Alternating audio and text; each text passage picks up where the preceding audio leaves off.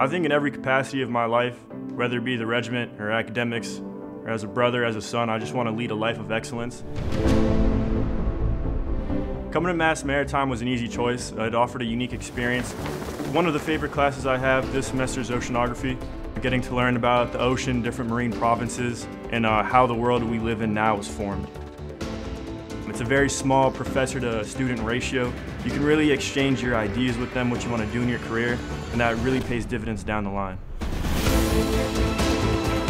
Last winter, I got to join my class to Hawaii for a geological and oceanographic field experience. We spent 2 weeks in 2 different regions of Hawaii exploring the different volcanic and mountain ranges. Definitely something worth coming to the academy for.